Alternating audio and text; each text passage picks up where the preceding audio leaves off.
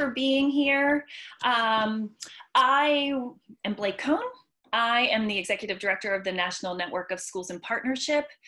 I'm familiar, most of your faces are familiar to me, but I am just so grateful if you are new to our organization or to any of our webinars. We are a nonprofit that is, over the last 8 years, works to help schools enhance, create, improve programs that allow kids to connect with their learning in school to the real world through community engagement, social impact, service learning programs, etc. Our goal is to help get them integrated into the curriculum, so it's a all student event, and that everybody has the same shared experiences. And since COVID-19 has happened, we've had a lot of conversations about how does this work, which is so based in going off campus and in interacting with other people and being in places that are filled with other people. And what does that look like when we're in a pandemic? And how do we create opportunities for our students that honor the same outcomes that we want for our kids, the social emotional benefits, the empathy, the compassion, the listening, the humility, the collaboration? How do we create those programs when we are looking at each other in gridded squares on Zoom? And it's a struggle and it's hard. And I have invited both Susan and Sarah here today to talk about what are the ways that we can look to repurpose what we already have going in school to create opportunities for our students. If you were here at the beginning, Susan and I were talking that it's very unlikely that any of us are taking large groups of students out into the community next year, regardless of what the hybrid on-campus distance learning system looks like. So how can we make sure that the programs that we think are essential for the growth of our students remain valued and intact and authentic?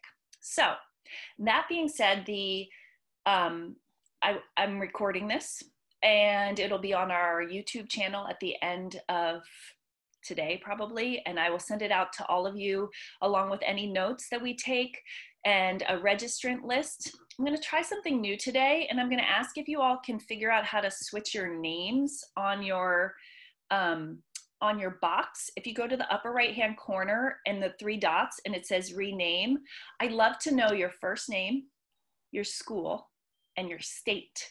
That way we can start connecting with each other and know who's here and where they're coming from. So I am from NNSP and I am in Virginia. So you do that. I think that'll help us make connections. I'm sorry I haven't started that 2 months ago, but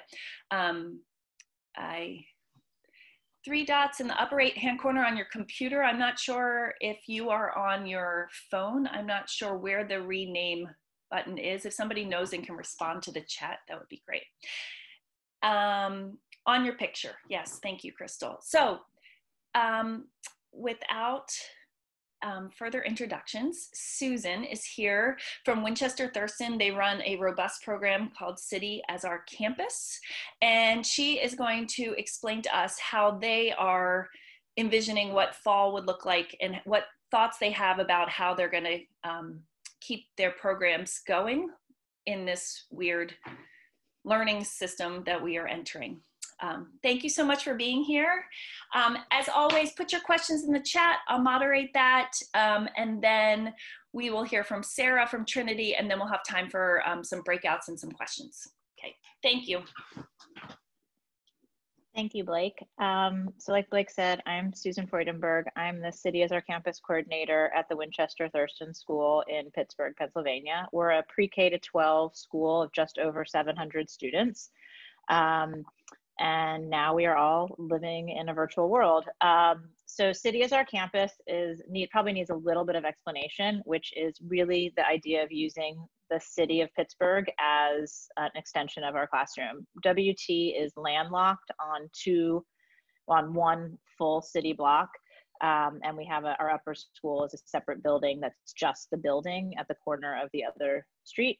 And so we are surrounded by museums and colleges and universities, as well as a ton of houses.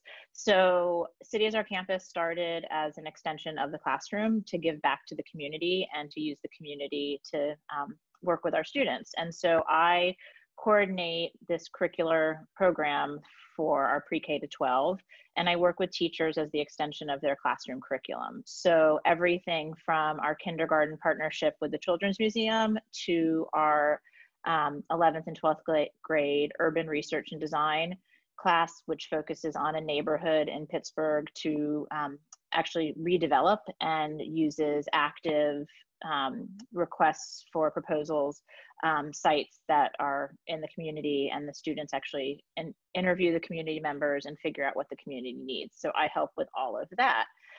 That has looked very different virtually now. Obviously, we aren't taking field trips to the Carnegie Museum or to the Andy Warhol and things like that. And so I've been spending a lot of my time re-envisioning what that looks like for us currently, and then also for the fall.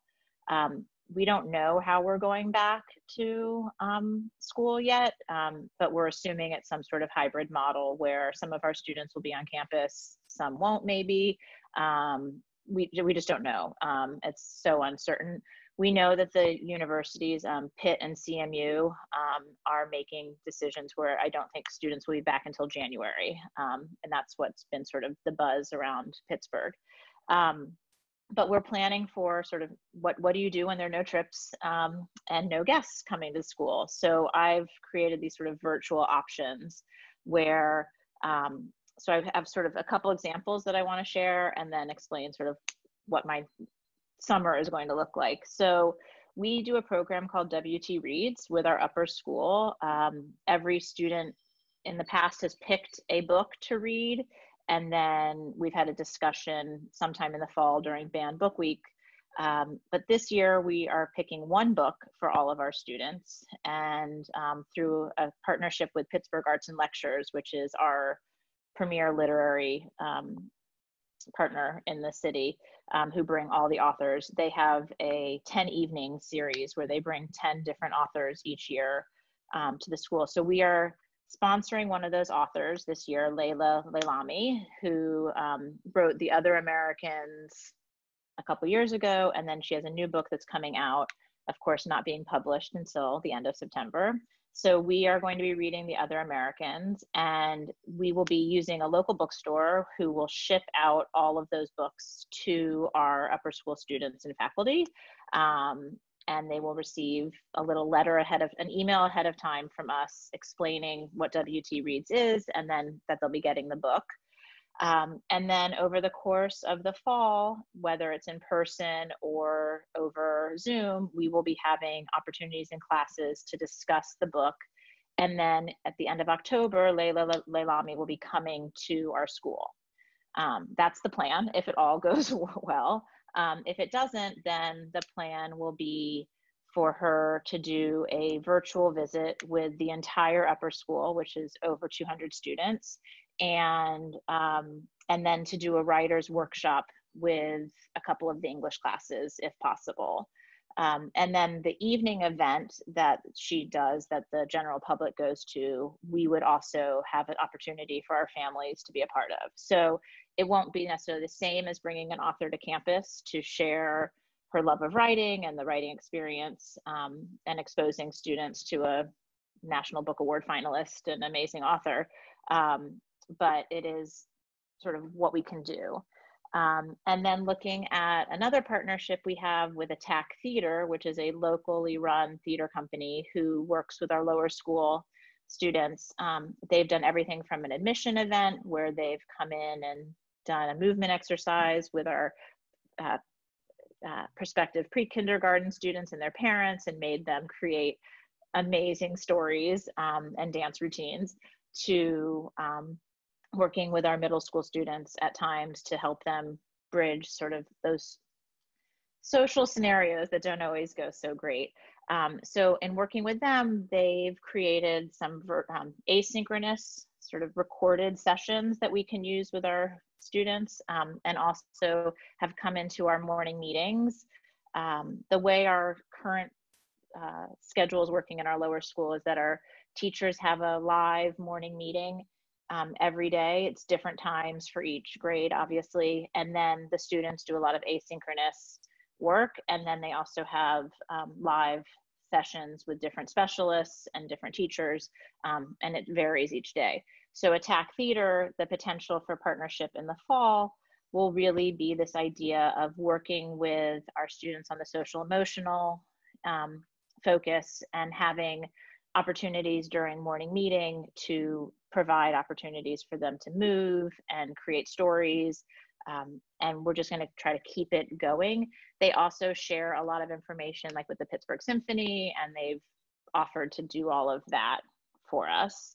And another is one of the greatest things I think about this has been the opportunity to engage our alum network and former students who are in California or even in Singapore now have the opportunity to jump into classes through Zoom. And so we're really going to be working on creating, or I'm going to be working on really establishing this database of our alums who have offered their support and willingness to work with our students to see what we can do in the fall of them, with them popping into a class just to even sort of audit the class, but also to be an active participant if necessary or needed. You know, we have a former alum who works in Disney animation, and it'll be amazing to have him speak to our art classes, which we haven't been able to do because he's in California and it never works. And he comes home very infrequently. So I'm looking forward to that. We also have some alums who are in the theater world in New York, and now with Broadway being closed, we have an opportunity to offer them stipends to be able to work with our students and our performing arts classes to create virtual plays and things like that. And then the other piece that I have been working on is really creating an online resource, Google Doc, that's a living document that anytime I see anything, whether it's on Facebook or a friend sends an email or I get an email from an organization, that I'm putting it in one place, and the division directors have that. And it has everything from virtual tours of museums like we've all seen at the Guggenheim and MoMA, but also our local museums, as well as reading resources and art experiences and music and dance, as well as science and math. And so I'm just really trying to create this robust resource that the teachers don't have to go to multiple places to look. And so I have the name of the site, the website, and then a little brief description about what they can find. And it's everything. I mean, we're all seeing this everywhere that we look, but it's just an opportunity for not only for teachers, but also I'm hoping it will be shared with parents that they can use as a resource. And then the other thing I've really been thinking about is the transportation piece, which is we are fortunate to have vans at our school that fit up to 9 people. And so when I think we have 5 of them. So my hope is that we will be able to take small groups to do service projects in the fall when we hopefully get out of the yellow, and figure out ways to have the students actually get places if possible. But obviously our contracts with the busing companies that we use to do that will probably not ever look the same. So it's a lot of up in the air, but I'm really just trying to re-envision what we're already doing. We've had the Children's Museum with our kindergarten do virtual tours and actually go to our outdoor classroom at the school and take video and share it with our students. But it is definitely looking a lot different. And I think it's just, I'm offering my support of the faculty in the ways that I can. So I don't know if there's any questions. It's a lot of talking at my screen, so. I see Denise Brown Allen has her hand up. Thank you so much, Okay. Susan. No problem. Denise, if you want to unmute yourself if you have a question. That was an error. My hand is not up. Oh, okay. I'm going to put your hand down. Okay. Ooh, Oh, sorry, I muted myself. Okay, before we start taking questions, Sarah is here. Sarah Bennison Sarah, thank you for being here, from Trinity School in Manhattan. And she is the Director of Public Service at Trinity. And she is here to share with us how Trinity is looking at the fall and what their programming is going to look like. So welcome. Thank you so much. Can everyone hear me? Yeah. Yes? Okay. It's nice to see some familiar faces here. Hey, Susan, and a few others. So thank you so much for including me.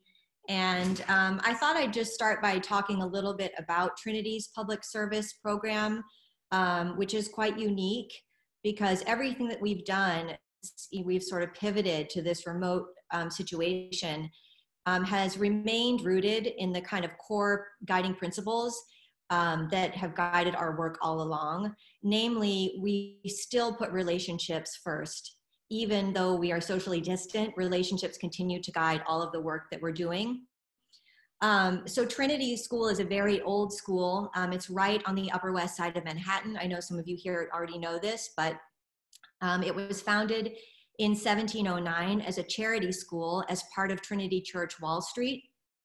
And when I came to Trinity 5 years ago, I was kind of tasked with this, mission to shift the culture of the school from one that was kind of solely achievement oriented. I'm sure this sounds like a familiar narrative to many of you, to one where, teachers and students were starting to connect what they were doing in classes with, kind of real social impact work in the world. And when I came there, it was sort of an overgrown garden model where there were a lot of student initiatives. There was no sort of consistent or concise narrative about what service learning meant K-12 at Trinity. My PhD is in history and education. And so I, naturally was starting to think about this work and through a historic lens. And given that Trinity is so old, I actually started reading the archival records of the heads of school at Trinity from 1709, kind of forward, not all of them, just some of them. And it was very interesting because I saw a few themes emerge that were consistent over the course of that long history. And one was that every head of school from the beginning was talking about how can we get the best teachers and the best students. And this idea of the conversation between student and teacher is still front and center in our mission statement and at the heart of our school. But the second was a question and even an emerging anxiety over time about how to connect what was happening within school walls with what was happening right outside the school. And there was a distinct commitment to addressing urban poverty and inequality, and in today's language, really to think about educational access. Because as a charity school, Trinity was founded from the beginning to provide educational access for children in New York City who couldn't afford to go to school. So that really kind of shaped my thinking about how we developed our public service program. Instead of thinking about how we could engage with projects all over the world, I decided that our focus should really be on the city and that we should really live deeply into this mission. And that also solved for another kind of guiding principle that continues to be prominent for me, which is how can we create opportunities for kids to engage on a weekly basis with other people so that we can learn, our students can learn how to accompany someone. This idea of accompaniment has also been very powerful in our thinking. I'm sure it's familiar to many of you, but how can our kids on a weekly basis accompany others in our local community on whatever journey they're on. And so essentially over the course of a couple of years, I created partnerships with 14 different organizations, all within 5 blocks of Trinity. We call these our community circle partnerships. And I started piloting programs where students in our upper school could devote free periods to going to these places, which were all within short distance, and so that they could incorporate that work as a seamless part of their school day. So, and I've also been really informed by the history of social movements. I've always thought of this as a grassroots movement from the bottom up, with students at the helm, of course, supported and just kind of set up for success by adults behind the scenes. But essentially, we started with about 25 kids who were piloting, for example, right across the street from Trinity. Trinity is surrounded by public housing, by subsidized housing, NYCHA buildings, and there is a Head Start program right across the street. No one had ever walked across the street really, but we started with kids, partnering with teachers there, going to classrooms on a weekly basis. And long story short, what started with 25 kids now encompasses over half of our upper school who are working on a weekly basis in the community. Last year, we saw a 40% increase in this, and we're seeing more and more student engagement. However, now we're in a different situation, obviously.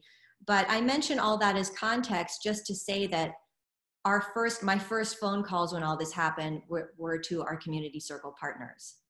And I have been in almost daily conversations with those partners. And this has continued to provide a framework and a focal point for our school community. And it also allows me as the Director of Public Service to be able to have very clear priorities, because as you know, we can't do everything. We're very concerned about meaningful social impact. And because all of these partnerships are really now strongly rooted in relationships, I know that when kids are writing letters to our elderly neighbors across the street and sending, even we've set up some Amazon wish lists because we've had to stop our food donation program. I know exactly who's receiving those things. I know Miss Fox is getting them. I know she's distributing those items and letters to people in the building. So again, it's a very grassroots approach. So we've been doing multiple things with our community circle partners, including, that we work with several schools in the neighborhood, and we've moved those tutoring, mentoring, buddy partnerships to remote models in the cases where it works for our partners. So we're currently engaged in 2 of those remote models, and we are piloting another one with kids from Head Start preschool program. And then of course, being in New York City, the other focus that has actually shifted a little bit for us is that frontline medical workers have been really at the top of our list. And we already had a partnership with Mount Sinai Hospital through a program that we created, which is called our Language Ambassadors, where Trinity advanced language students went weekly to Mount Sinai to support non-English speaking patients and their families at Mount Sinai. So we've kind of built on that, and we're supporting pediatric patients now who actually cannot receive as many visitors as they were able to through video messages and letter writing campaigns. We've partnered with about 6 different hospitals, but again, these are all through relationships. So I'm reaching out to medical frontline workers in our community, and I've been supporting a lot of actually student initiatives to send lunches, write letters of support. And the nice thing is, because those are all relationship built, I'm able, there's been a lot of reciprocity in terms of, I never expected that, doctors who are working night and day would be sending emails and notes back to our kids, but actually they have. So the unintended consequences, one of my students who's my advisee actually really wants to be a doctor. And I'd actually forgotten that when he was reaching out to the Lenox Hill cardiologists and pulmonologists. But when they wrote him back, it was this kind of, also added thing for him to, sort of get a lens on what's happening. So I won't rattle on about the many things that we're doing. I'm happy to share more. And the other thing I've realized, we already communicate. I didn't anticipate when I took this job, the strong sort of public relations component to it. Except that, I realized a few months in, a parent complained actually to the PA president and said, what's going on there? Nothing's happening in service, community service at Trinity. And so then I realized, oh my gosh, so much is going on. I'm just not doing a good job of sharing it. So I've become sort of like unabashedly embracing, we have an Instagram, we have Facebook. I normally send monthly newsletters, and I've been sending them every 2 weeks during this crisis because so much has been happening. So we're communicating a lot with people, and we have on the Trinity website a page that's being constantly updated as a kind of one-stop shop where people can go. And And we have another website. So I'm happy, please feel free to reach out to me. I'm happy to share any of that material with you if you'd like to see. And I actually find that images tell 1,000 words. So our newsletters are actually mostly pictures. My text is just a few sentences, and it's mostly images of our kids in action. And then the other piece I just wanted to mention that I think has shifted a little bit during this time. We already were working, Trinity has 3 divisions that are in close proximity. It's basically one building on 91st Street, but we struggle with connecting across divisions because our divisions operate quite autonomously, and we adopted a new schedule, and we've worked on various ways of creating community, especially being a city school that is kind of a commuter school. We struggle with that even in regular time. But I think that now, even more so, my work has shifted to think about ways that we can connect our own community, because as I'm sure you're all experiencing, kids are feeling very isolated from each other, even though they're seeing each other on Zoom. So just this week, actually, we piloted, it's the seniors last week. So we piloted a program where seniors were meeting with lower schoolers on Zoom to read stories. And these stories were chosen by the head of our lower school. So we gave them a very specific list, and we actually downloaded Kindle versions of the story so that seniors could share the images on the screen, and they are meeting with lower schoolers. And it's actually gone really well. Over half of the senior class signed up to do this. So as we look forward, I'm actually going to be creating some summer programming. And I think I'm going to include this because we're going to be doing a huge Trinity Reads initiative. And we're going to incorporate this, and I'm going to try and keep up our virtual buddy programs, because now that all the summer programs are canceled also, I have a lot of families reaching out to me saying, what can my kids do this summer? So, you know, the work is changing daily, but on the next horizon is kind of like developing a narrative for a summer program of options that would be good for kids, and really thinking longer term, also as a hybrid model in the fall, how we can continue to build on these partnerships. So I think I'll leave it there. Thank you. No, it's perfect. It's great. I am going to, and changing the way we've done this in the past, I'm going to welcome questions if people want to put their hand up, and then I will facilitate it. Susan and Sarah, thank you so much for sharing how you're thinking about what this work looks like in the fall. And I just have a question to Susan in that while people put their hands up to ask questions, is your relationships with your museums, are those things that people could start to build? I'm thinking, I'm in DC and there's the Smithsonian. Could you build those across, you know, like, do they have to be your neighbor to build those relationships? No, I think that it doesn't matter where they are. I mean, I'm looking at the potential of what museums in Ohio or Virginia or DC, we could still have opportunities. I think the Smithsonian actually is on my online resource list for our students because of that. We just happen to have a partnership with the Warhol already and the Carnegie Museum. So we're, like Sarah said, like, we're using our current partners to see what we can offer our students. But I think that it really is that everyone's reimagining what their work looks like. So I'm assuming that, you know, that I could contact the Guggenheim and see what options there are. They're probably being inundated with that type of request, but I really think it's, you know, sort of the sky's the limit in terms of who you try to reach out to. I know we have, I mean, for example, we have a parent who works at Uber, which is one of the research centers is here in Pittsburgh. And so we had planned for him to come, you know, to have students go to Uber, which isn't obviously going to ever happen at this point. But I still am trying to work with him to figure out what that can look like virtually. And so it's just a matter of that.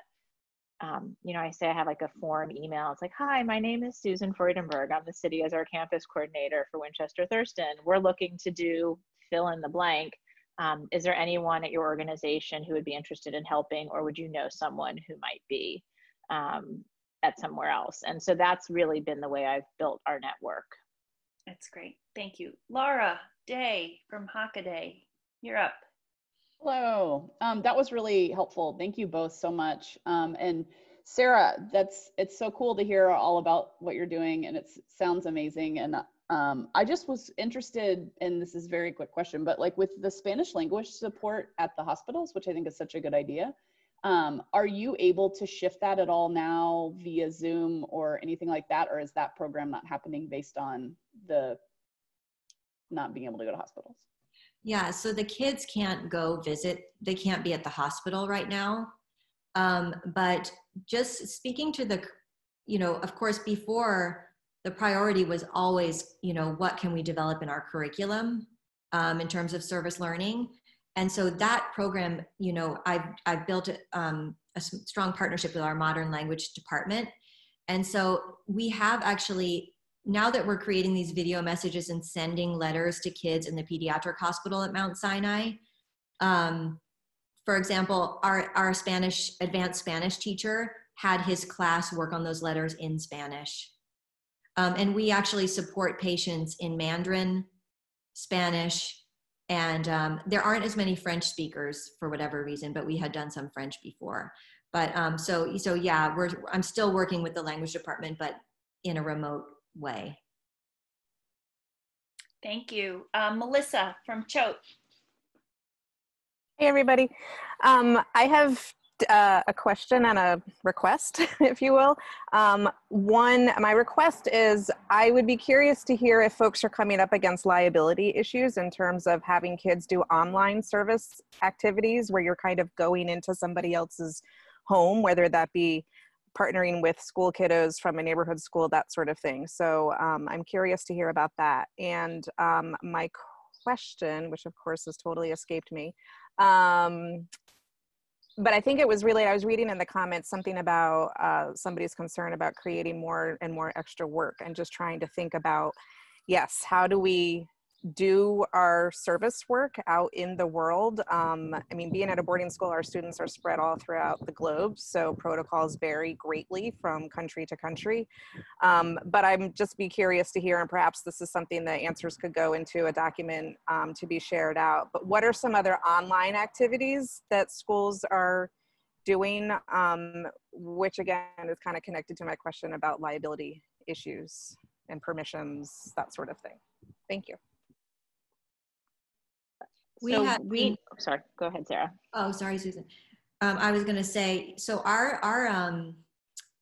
in terms of the liability piece, our technology team and our lawyers requested that we use Google, what is it called? Google Meet or Google Hangout rather than Zoom for those outside of school partnerships. And that is tricky because, like, for example, one of the schools that we're working with has already gotten used to using Zoom. So they don't want to have to switch to like teaching everyone just for this one thing. So it's a good question, and I'm in the process of trying to cull through that. But the question of liability hasn't come up with the cross-divisional stuff within Trinity, just with the outside partnerships. So we've turned a lot of our partnerships internal. So our first graders just made a surprise video for the senior class that will be shared at their virtual commencement. And they would have done something with an external partner, but we couldn't make that work for their urban planning project that they had done. We sort of really focused, we had to reshift the project to be more about community, and then the students realized that Winchester Thurston is our community, so what could we do for our students? We also record all of our sessions. We have a middle school club is working with reading stories to kindergartners, and so they do that over Zoom, but they're recording the session and there is a teacher moderating it to observe and keep it there. So like every thing that we're doing, so we're about to have our STEM symposium, which is usually our like quote unquote science fair night, where everyone in the upper school is showcasing the projects that they've been working on for the entire year from our research science and computer innovations courses. And we've created Zoom links that groups of students will be in, sort of like separate breakout rooms, and there will be an upper school STEM teacher in each breakout room to make sure that the outside partners who are coming in and people that we may not necessarily know, that everything is, for lack of a better word, kosher and up to par. So that's really how we're handling all of that, is really just having that faculty support and recording everything. Awesome, thank you. Monique from Andover. Hi, everyone. My question was similar to what Melissa was asking, in terms of just risk management, really balking at the idea of any sort of live virtual tutoring or mentoring with community partners. And if anyone has examples of waivers that they may have been, they've been using, but the idea of having other people in students' spaces and students in other people's spaces was not something anyone was particularly excited about. Even when we have programming on and off campus during the school year, we're required to have a campus adult there the entire time. And so I would just ask if anyone has examples of waivers or language that they used. I'd appreciate seeing that. We have a waiver that we use when kids register for work during the regular school year. When they register for what we call community circle work, their adults have to sign a waiver that basically releases, it's not even specific. I think it lists all of the potential things that kids could be doing, and then it releases everything for the year. So I'm happy to pass that along. I don't know how relevant it will be with this remote situation, but it might provide some language. And it's been vetted by Trinity's lawyers and everything. Thank you. I'm just going to jump in very quickly. And in the chat, I put Book Nook Learning. So we're launching and piloted online tutoring. We work with 13 elementary schools near us. And so we have now 200 kids tutoring virtually.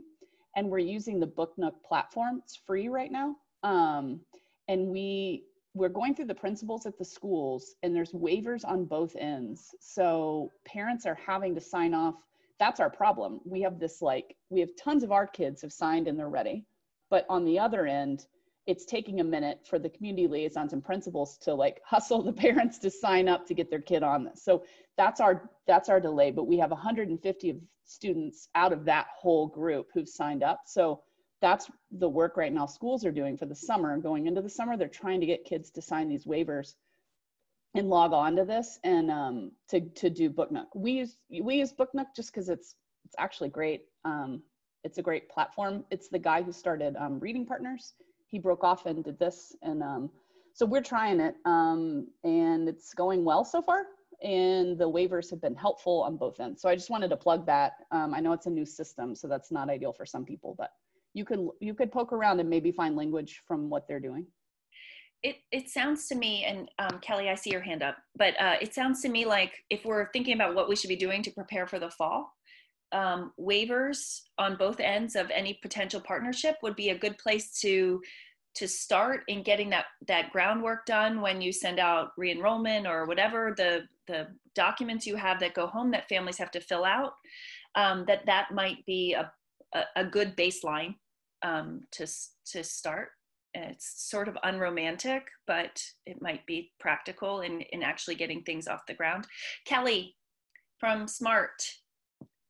Yeah, hi everyone. I work at an after-school college access program in California, and I'm wondering if people are considering how much screen time all of the students are using, especially when it comes to being in school for who knows how long, if everything is virtual, and then in addition to our programming, because it's in a kind of tied to Caitlin's comment in the chat box of adding on additional activities and kind of overwhelming or overburdening students and or families. So that's kind of a concern. Wondering if anyone has a solution.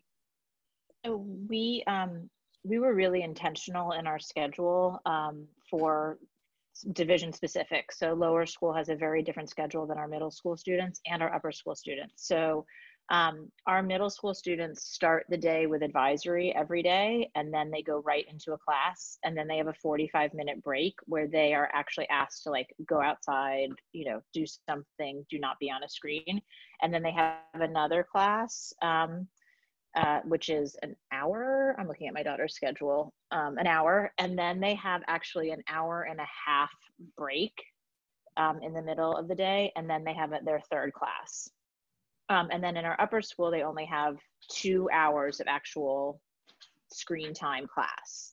And the rest is, you know, they have a lot more work that's expected of them off the screen, because that was really our intention, to have them not be on the computer all the time, because they're already on their phones all the time. And so that's how Winchester was handling it.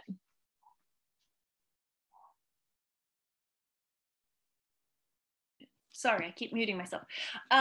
Excellent. I think what we're going to do, thank you both so much, Sarah and Susan, for sharing everything.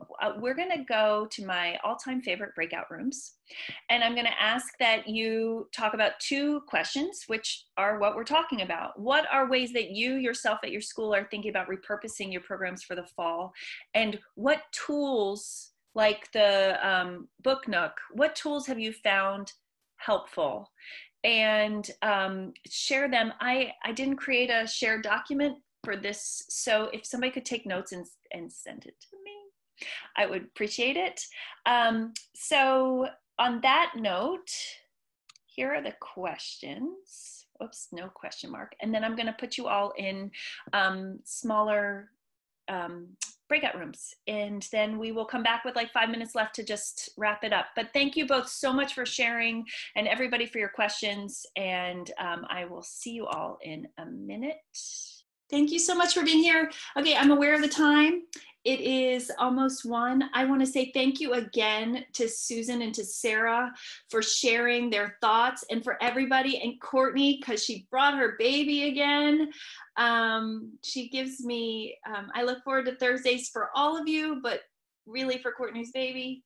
But anyway, I hope you all have a great week. I will tell you that Laura and I are running a program in June. It's 4 Tuesdays in June. It's called Degrees of Impact.